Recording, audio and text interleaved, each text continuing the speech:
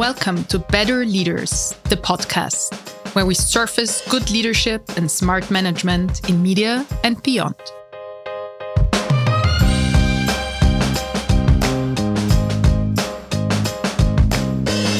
Today, I'm talking to Federica Cherubini, Director of Leadership Development at the Reuters Institute. My name is Anita Zilina, and I'm your host. Welcome to Better Leaders.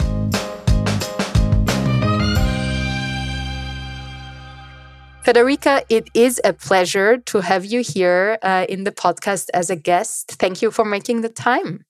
Thank you so much for inviting me, Anita. So we're going to talk a little bit about leadership, management, change in organizations, all topics that you are deeply passionate and very savvy about. So I'm super excited about that. And I thought that maybe for the few members of our audience who don't know you yet and who are not familiar with you yet, could you very briefly explain what you're doing right now and what it has to do with leadership and transformation in media? Absolutely. And I'm sure there are many who don't know me. So I currently work for the Reuters Institute for the study of journalism at the University of Oxford. We're probably most known for our digital news report and our research on audience news consumption. We're also very well known for our fellowship program, so where journalists can come and spend between 3 and 6 and 9 months to research something that's relevant to their job.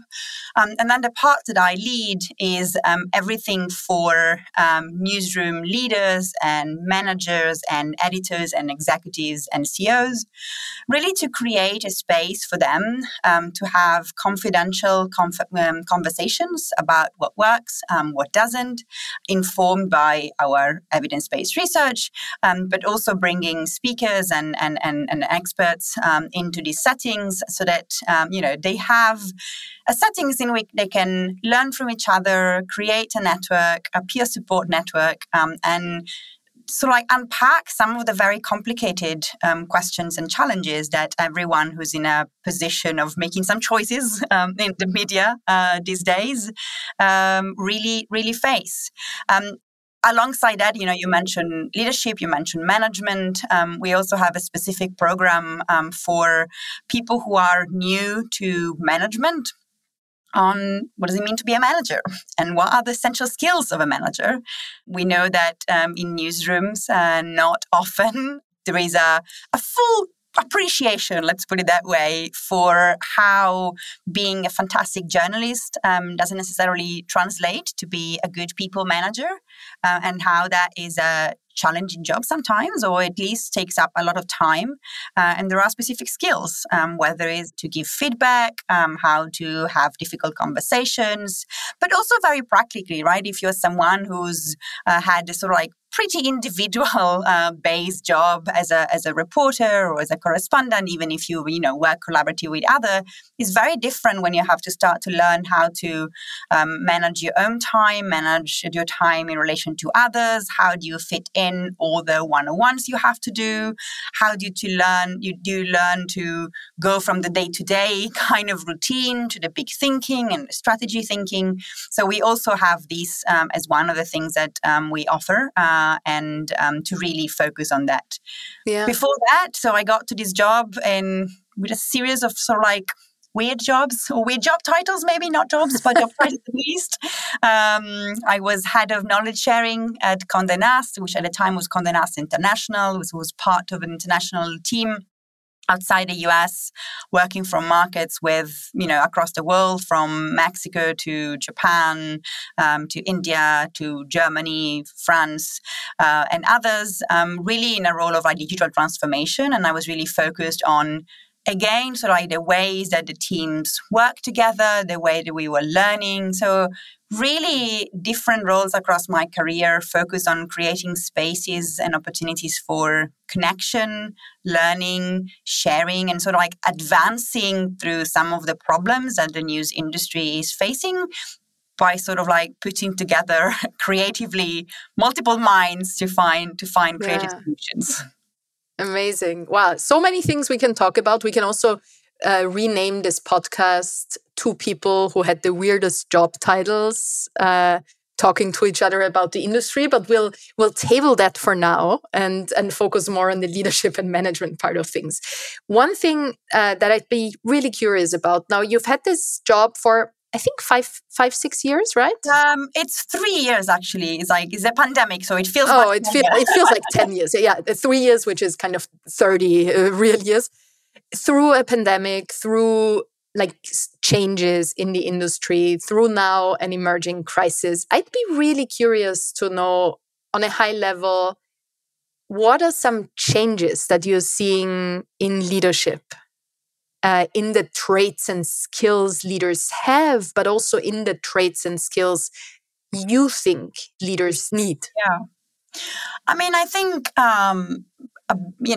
not necessarily super new, but I think since the last 3 years, there is a higher and sort of like bigger awareness that some of the traditional skill set of being a great editor or a great leader or a great newsroom manager mainly just focus on your domain expertise, whether that's editorial or whether it's business, needs really to be complemented by a more sort of like 360 approach, right? So even if you're not directly responsible for the business part, you can't really be a top editor without understanding how the business work, because that really also reflects onto what kind of audience strategies do you have? Are you really serving your audiences, which is really a concern for and a question that is on everybody's mind, right? But that also has an extra layer if your publication is advertising based or subscription based or membership based. So those understanding, this well from a lot of your roles, the product component, right? So it's not just about what kind of journalism do we produce, but how do we distribute, but also what kind of user experience a user had in an environment where there is so much competition for attention in the first place. The type of experiences we have online also have an impact on our, ability or just like willingness to spend time with products that not necessarily fit what we are used to in other spaces. So product and audience and business and technology. So basically kind of new traits or new interdisciplinary function. Curiosity about some of this stuff. Yeah.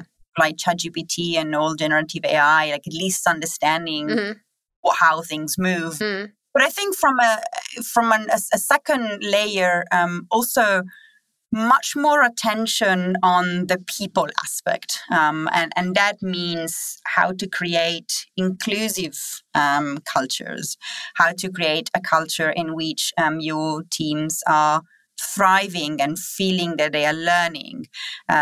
So in a way, a sort of like a focus on a bit of intentionality, adding a layer of intentionality to some of these things that, we just used to focus so much on the journalistic product without necessarily thinking about what is the operational support that we need to make these things happen. Always sort of like, in a way, maybe thinking that those things are less important either because of like soft skills and, no one that needs to like you necessarily to be a good leader. But that's not really what we're talking about, right? We're not just talking about the people like me, like how as a leader am I creating a situation and an environment in which the team is thriving and can do their best work. And that has also some implication about communication and transparency and how we talk about things and who is part of this team, right? Diversity, but also not just how does a team look like from the outside, but within the diversity, is it really representative? Is it really inclusive? So all of this are like layer of beyond the domain expertise that had to expand. Also these like other skills that maybe in other industry would there like always be a recognition that some of these were really important. Interesting question, right? Interesting question, because that's one of the things that obviously it's always, you have a certain tunnel vision, not you personally, but everyone has. If they spend most of their time in an industry, you keep asking yourself, and that happens to me all the time, is that weird? Or is it just me who thinks that's weird? Is it our industry that's behaving different than others? Is the media industry more resistant towards implementing deliberate, conscious, diligent leadership and management practices than other industries? What is your perspective on that? I don't know if it's necessarily the news industry is worse or better. I mean, I don't think better, but not necessarily worse than others. I think there is a bit of, I wanted to say the word excuse, but then it's also not an excuse. Like, it's a reality. Like, it's a fast-moving industry. A lot of the time is the work is time sensitive. Like, things move fast, and news needs to get out, and there are so many things and so many changes. It's very easy to get fully into the day to day and aren't really creating that much space for reflection. And so I think, in a way, it's probably normal that we don't really have that much time. I was like, oh, everyone stop and so think it's the rhythm, the news rhythm that makes it hard. The rhythm, but I think also, in a sense, like, maybe what's changed in the last 3 years, and we are having some of this conversation much more as an industry, as a community that talks about media, that thinks about media, and there's a bit more a sense of urgency of we have to address this if we think about the level of burnout and mental health issues that we've seen popping up in the industry, or at least maybe they were already always there, but we're talking about them more. We're talking about diversity and representation and inclusion more as something that is really important now. Not necessarily just talking about it doesn't necessarily mean we're doing something about it, but I think there is a bit of an awareness that these are important things that will, in some cases, make or break an organization, and there is not much time not to think about this. What I always find quite striking is how far and extensive the range is from, in the industry, from organizations that really, truly, at least try to prioritize culture, prioritize, respectful communication, diligent leadership, equity, inclusion, and belonging, to the ones who are really not just not there yet, but also are really, behaving in a super detrimental way. So I'm always kind of negatively intrigued, would probably be the good word, by the fact that there is still that huge wide range. So in my feeling, we haven't kind of reached that minimum kind of table stakes point of this is not negotiable. There is a certain level of respect you have to treat your people with. There is a certain level of empathy. There is a certain level of diligence. There is a certain level of equity and the focus on belonging that you just have to have if you want to play in the field of quality news or media organizations. I still see outliers on the positive end, but I also see outliers on the negative end. My first question is, do you see that as well? Do you experience that in your work, since you work with so many different countries, organizations of all sizes? And then two, if you do, how do we tackle that? How do we ever kind of reach that base level of understanding of this is who and what we want to be as an industry? I mean, yes, I do see that. I think maybe I am lucky in that sense because, through the programs we host and through the conversation we have, I get to see maybe 300 newsroom leaders a year, but in the sense those are participating to this conversation in a way have at least understood and recognized that these are conversation worth having. So maybe they already sort of like have taken the first step. So that maybe doesn't mean that their organization fully embrace that. Maybe they're at the beginning of the journey. Maybe they are the one that think about it and have colleagues that don't or operate in a culture that don't. But my way of like tackling that is the hope that by really working on an individual level. So like, as I said, like, our events are for like, for example, like 15 people, right? So, but by acting on that level of the individual, then equipping them to be able to go back to their newsroom and do some sort of work of, sharing these ideas and finding for supporters and finding ambassadors for these ideas so that we can hopefully have a more systemic change. The other thing that I was thinking about while you were talking is that in some, and this I think varies pretty much like country to country or culture by culture, there is a bit of a difference on where the awareness is on the spectrum of this change in different countries.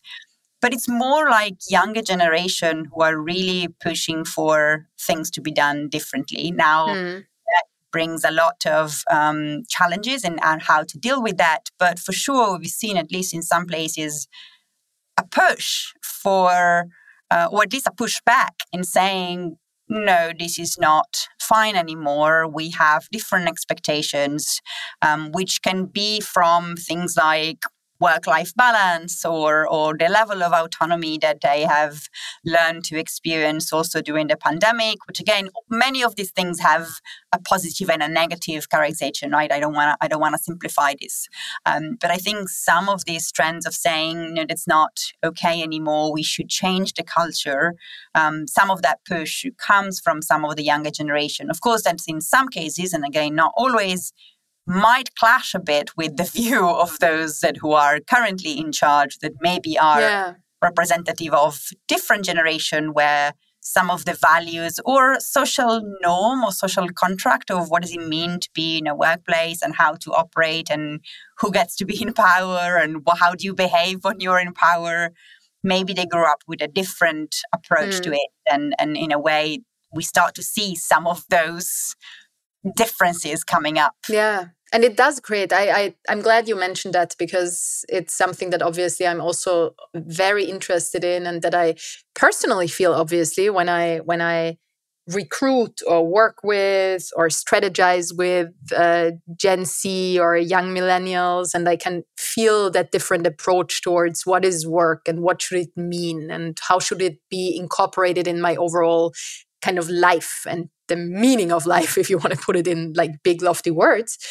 And then on the other hand, I work with CEOs or with board chairs or with editors in chief who often have such a hard time understanding what they see as entitlement, what they see sometimes as disrespect, what they sometimes see as folks not being willing to put in the work. So I do see that there's such a tension in the system and such a huge looming cultural conflict. And I wonder if you kind of work across those lines in the coaching you do, in the teaching you do. Are there some tactics that can help the two sides kind of understand each other better? Yeah, we talk a lot about that. For example, we work with Lucy Kung, whose research around this topic is, of course, particularly interesting and relevant to the conversation. For the book about hearts and mind that she wrote a few years ago, she really looked at some of this issue and really, she identifies some of the things that younger generation really push for or want, is this feeling of really putting their values first in a much stronger way. And whether it's about compromising with what the company value is or their own value, they might tend to choose their own value in a stronger way and making less compromises, which in some way probably also reflects in some cases of this tendency, and again, generalizing, but of asking, sometimes organization to take stronger stance on big things that happen in the world, and say this is what we stand for, this is our values. Just of course, it's not how many organizations think about their role in taking a stand. So that could be sometimes a conflict. It's also that in my experience, in my conversation, younger generation really have a much more clear sense of measuring their progress and feeling that they are learning. And so a lot of focus on where do I go next? How do I progress? How am I learning? And so in a way, sometimes it's difficult for managers because sometimes you really want to promote someone, but you don't necessarily always have the opportunity just to promote or give a salary rise. And so it's really about, for these managers, finding the time and the space to have the conversation about what is, a personal development plan, for example, and what does it entail that maybe doesn't necessarily reflect or result in having a raise or having a promotion, but really getting the sense of like, I am learning but I want to learn fast, which again, in that maybe there is a bit of disconnect between previous generation where there was a bit more of the sense of like, well, it's a hard way to the top and it will take time. I think that sense of like, it will take time seems that the time goes quicker in some cases, and there is more of a pressure of saying, okay, what's next for me? And so that takes time for leaders and managers to figure out what is next for you and what can you learn while you're here? What are the skills that you can learn while you're here that will help you maybe get to the next job? To this, I have a personal story. For example, when I was at Condé Nast, my direct line manager, I remember I just started there, and we were having a conversation about me, my role, and she told me, like, I think really like maybe a month into the job, to start thinking about what were the things that I wanted to learn in the next year, whether it was like public speaking or something else. And she said straight away, I hope that you will learn these things and use these skills to stay here in this job, in this role, in this company and grow with us. But it's also important for me that you focus on what are the things that you want to learn that will take you to the next step, even if the next step is not with us. And I was a bit taken aback at the beginning. I was like, wow, like I've just started. And actually, over time, I realized that I was such an important thing to do as a manager, to say, I want to support you. You do the work to find out what it is, right? Because I am not telling you what it is. You need to put some work in and you need to tell me what are those skills that you want to learn.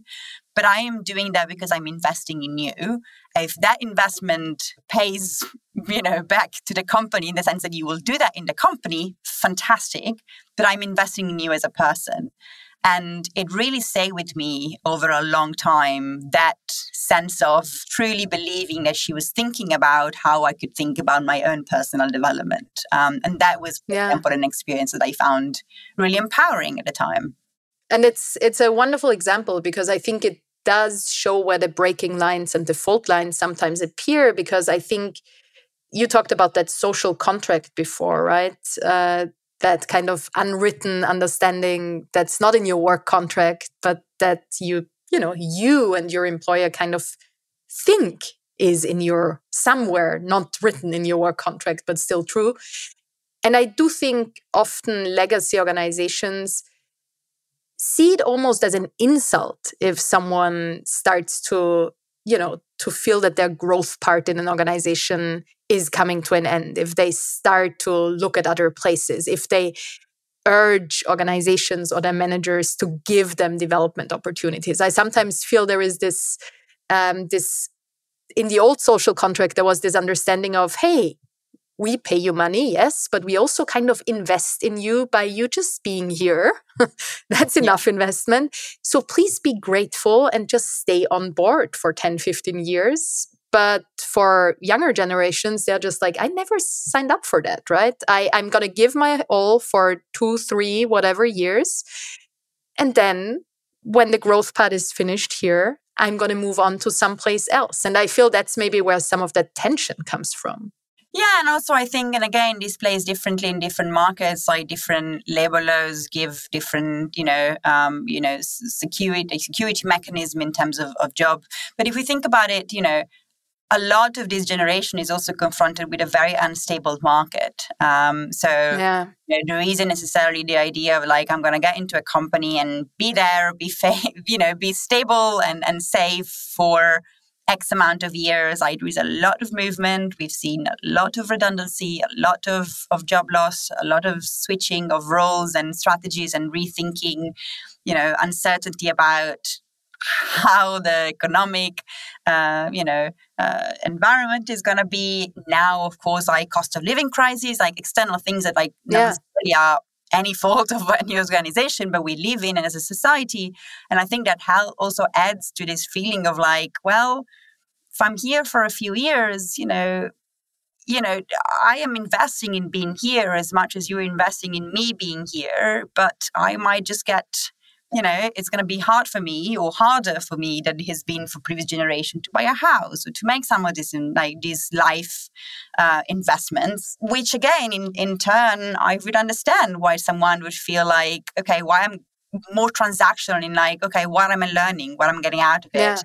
Otherwise, if I'm not. Or in other words, why should I keep up my end of the social contract if society and the world, broadly speaking, just keeps throwing me curveballs one after the other, right? Or if, it's not really secure that how long I will be able to stay here. And again, it varies in many different countries. But I think, especially I think in the past for some big brands, they had on their side the big brand, right? So you want to work for this very accomplished and quality, authoritative, big brand, news organization. That's already quite, I don't want to say the word privilege, but, that's already quite something. And I think now there is a bit of a pushback on that side. That's not really necessarily enough anymore in some cases. Yeah.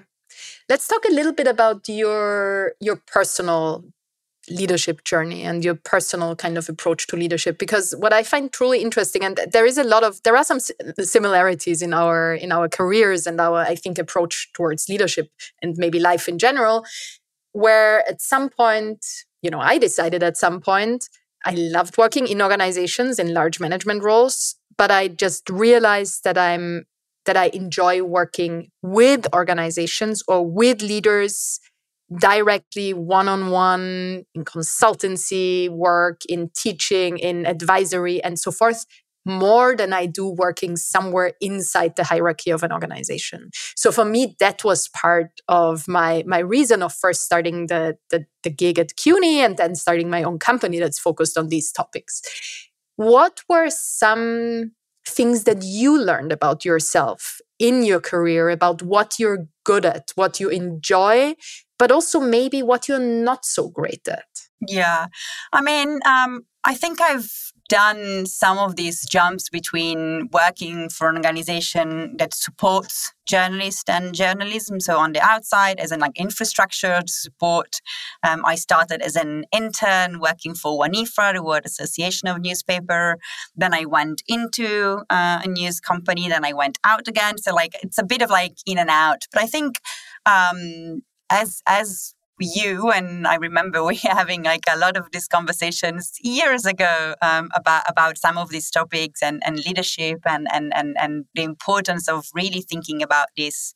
What I think I struggle is that, and this might be relatable for people that have some hybrid profiles, right? I always knew I wanted to work in journalism, but I was never a reporter, and I knew it from the beginning. I don't do journalism in the way that in, my head means to work in journalism.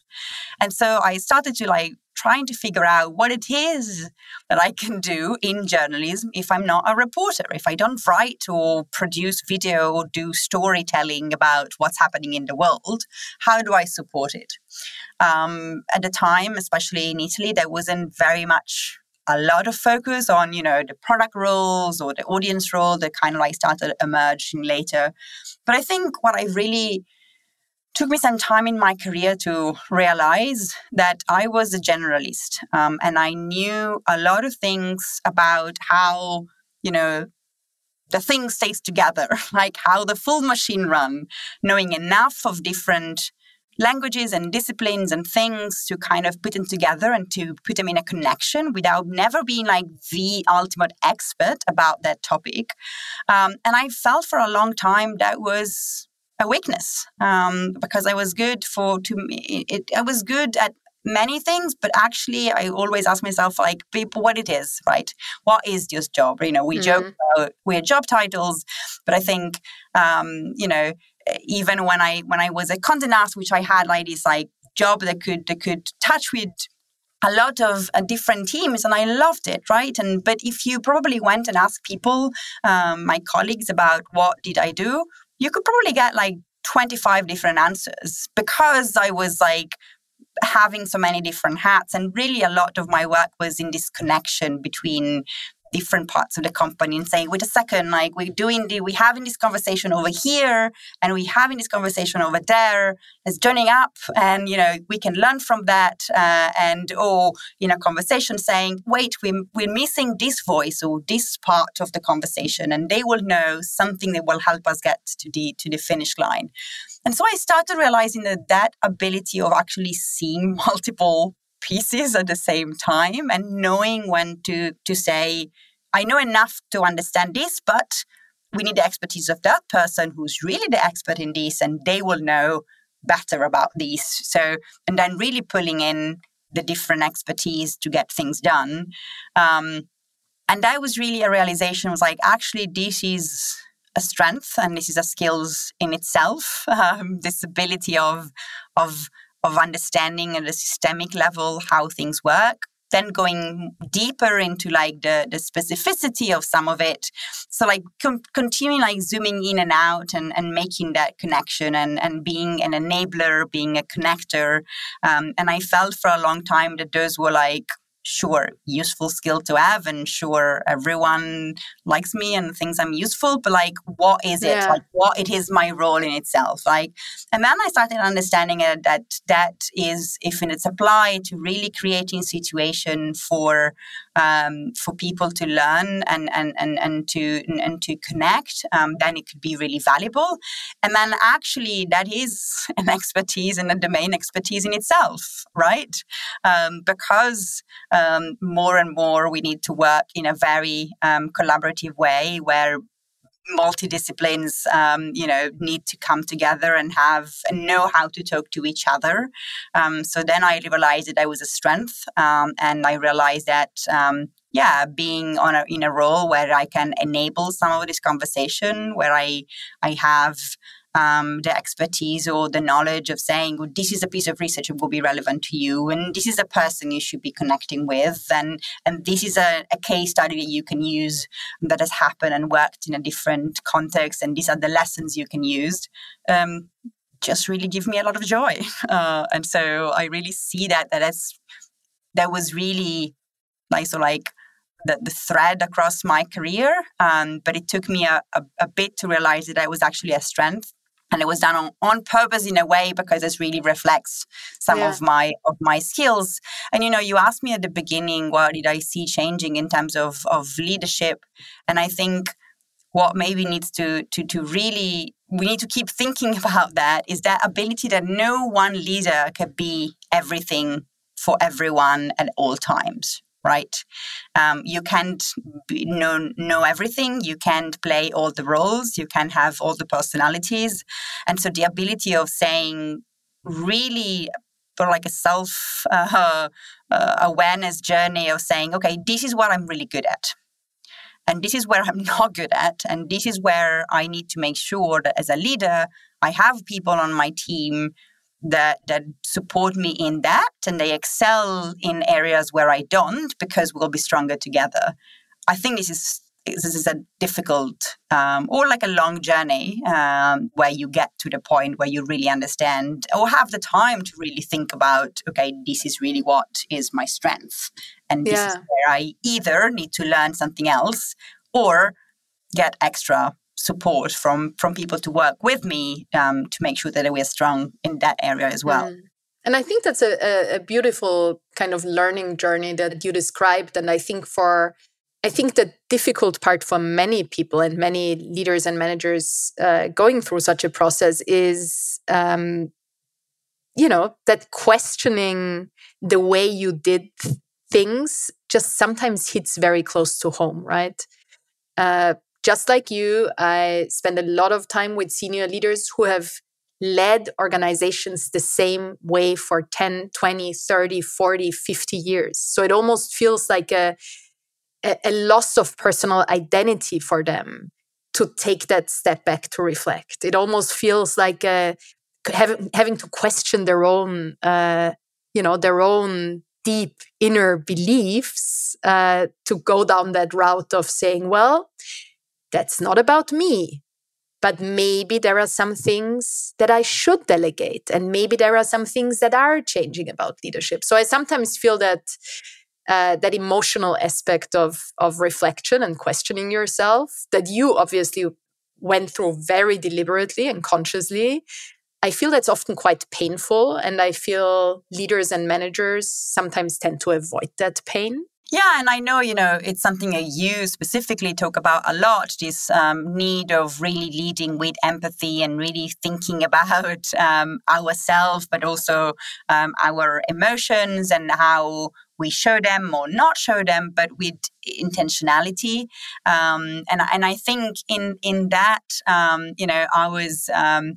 I was listening to one of your previous episodes of this podcast, and if our audience hasn't listened to it, please go and listen to Steely from the Daily Maverick talking about how he went on his own self-awareness journey, and really like how he never really realized, he says in the podcast, that some of the way that he was reacting were coming across in a completely different way to his team. And I don't want to spoil it too much about the podcast, to do and listen to it if you haven't yet. But really about the work that they've done as a team to figure out different personalities and different ways of showing up to problems and facing those situations, help them understanding that. And I think, surely many organization do leadership retreats or like away day or those kind of things.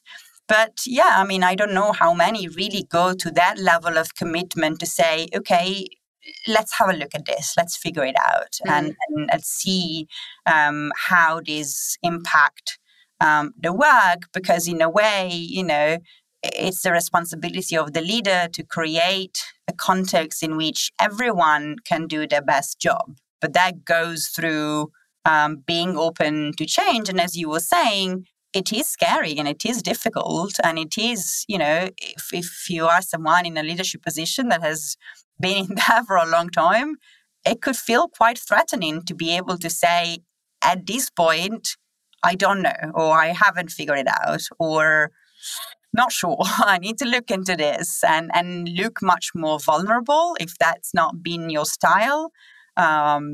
I can see why it could be really scary.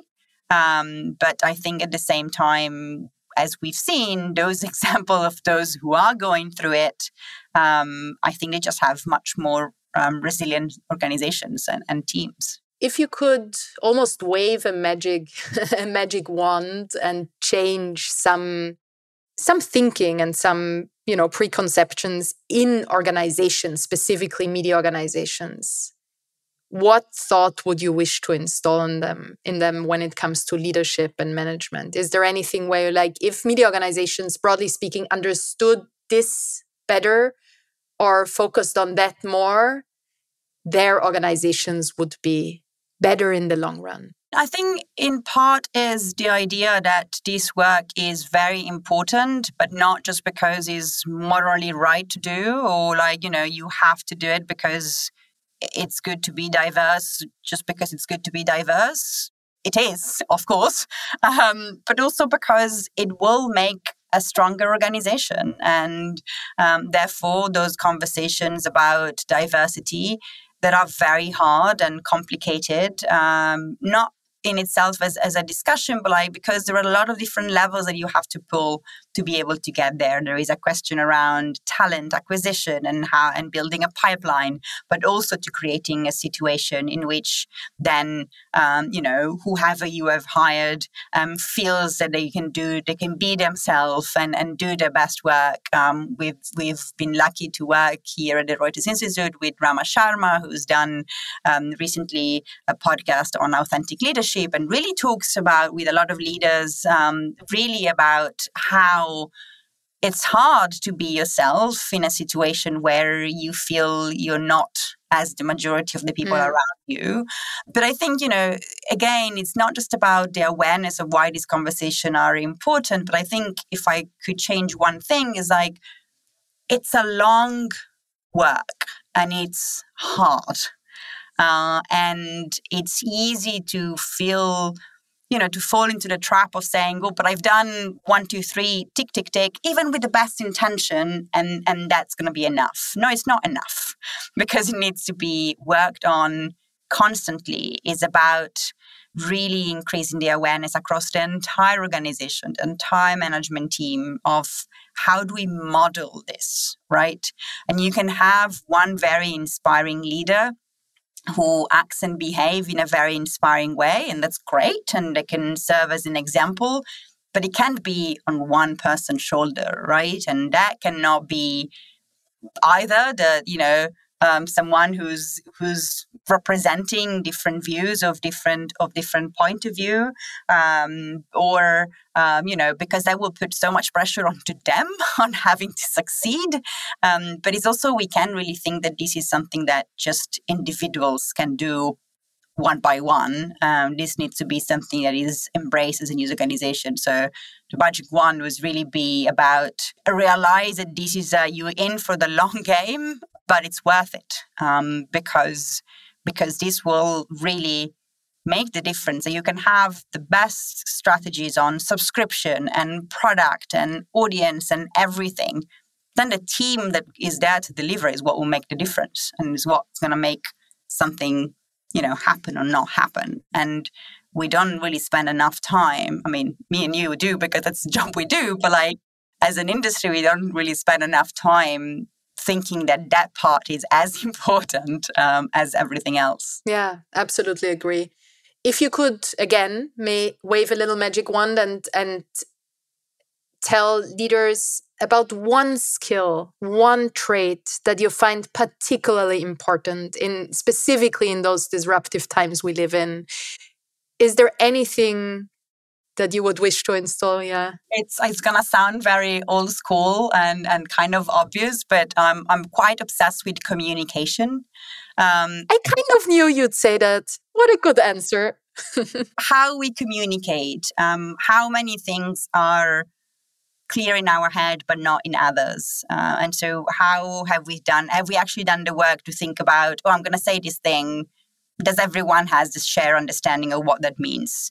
And it won't, because information is power in many organizations, like not just in media, and information travels in different way. And so, making sure that information flows around the company from the top, if you are the leader, across your management team and your leadership team, but also across the entire organization. And is there an understanding of what we're saying? What is the expectation? And have we talked about that? And I think in so many cases, and some is just like a constant communication. Some is like, what is the process that we have to keep track of this stuff? Very practical, like in meetings, like if in hybrid meetings, or, if someone misses a meeting, like where are the notes of the meeting? Can people find this information right away? Like, it's really simple in some ways. And it felt that we don't really have that much time to go, I'm not talking about overcomplicating the process, but it's very easy to underestimate how much communication play a role in what comes across of a strategy or not. And that act of being transparent and sharing as much information as you can, not always you be as a leader in a position of sharing everything, obviously, but really being intentional about what can you share with whom, and how can you be as clear as possible, if not always completely transparent in what people should expect. I think it's a very important one. Excellent point. We're nearly at the end of our conversation, so I'd love to end with the question I always end with. If you could go back in time, tell little Federica, your younger self, something about life, leadership, careers that you could share with yourself, what would it be? I think it goes back to what we were saying before about the understanding that my strength and my skill set was useful in itself. I've tended to sort of like compensate for that fear of not having a strong profile in one sense or the other, with this idea of like, but then I have to be very helpful. I need to be very useful. I need to get everything done. So I'm always the person who will get things done, because I'm just like, I always tended to overcompensate with fear of like, oh, they might not remember me because I have, she's a person who knows about XYZ, but they will remember me because she's a person who like, oh, she got that thing done. And I think I like that of me. I like being, I'm a practical person. I love to get things done. But maybe I would tell myself that that's not because I didn't have enough of a clear profile, and that in a way also like, our industry is changing so much. Some of these movement and some of these changing will come, right? And so it's fine for sometimes to sit in a role where it's a bit undefined and it's a bit unclear, but it will get clarified if you do that work on yourself and really invest in what you can add to the conversation. Hopefully it will be enough. Wonderful advice. Federica, it was a sincere pleasure having you here as a guest. Thank you so much. Thank you to you, Anita. Our conversation has always been very inspiring for me throughout the years, and this one was no less. Thank you so much.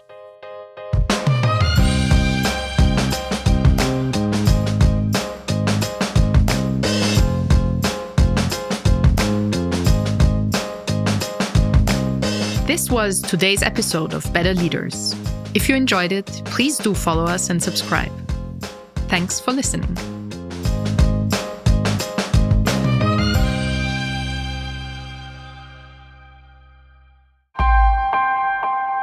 Missing Link